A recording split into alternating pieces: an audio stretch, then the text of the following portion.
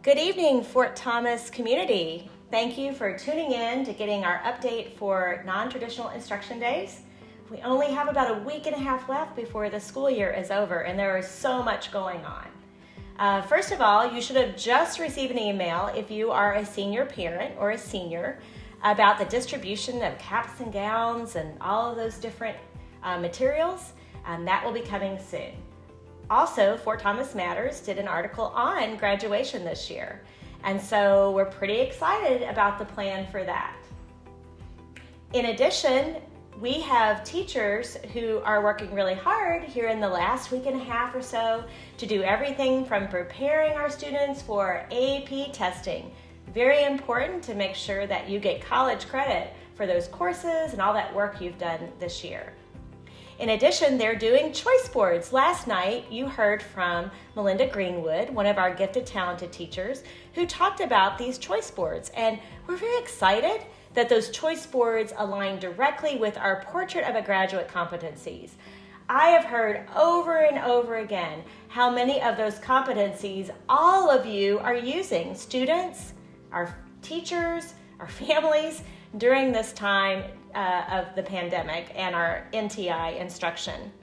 And we have these great enrichment activities and choice activities for you to choose no matter what grade level you're in. You saw a little sample of that today with Mrs. Whitmer, who is a teacher at Woodville Elementary School, who showed us some of the different choices that you're making as students. In addition, you may have seen that Miss Webster, she was doing some really cool enrichment activities. You know, who's smarter than a fifth grader? And you might want to read her tweet about the one area that she wasn't as smart as the fifth graders about. We are really excited to see what the summer brings for you, but we miss you tremendously. And you're going to love this video from our custodians at Moyer Elementary School, where they kind of got together and were just very creative to make sure that you know how much you're missed. Good morning, boys and girls. We got a really nice show for you today. We have Mr. Mike, and we have Mr. Scott, aka Mr. Mophead. All right. We'll do a little tune for you. I hope you enjoy it. Hope everything's going well, boys and girls.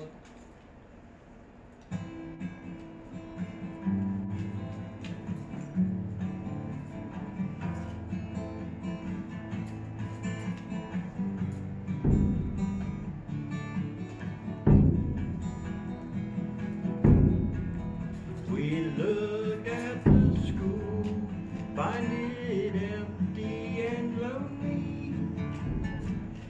We want you to come back soon. We miss your smiling faces, want to see them real soon.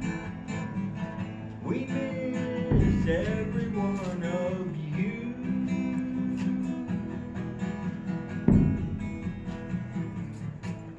We can't take it anymore. Our rooms are so lonely too.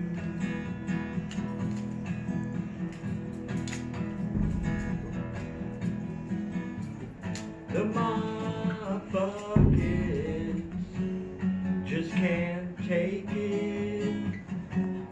They are singing the blues. We look at the glass, see your fingerprints are missing. We are so missing you. Each garbage can we see weeps with sorrow and gloom. Please fill them up for us soon.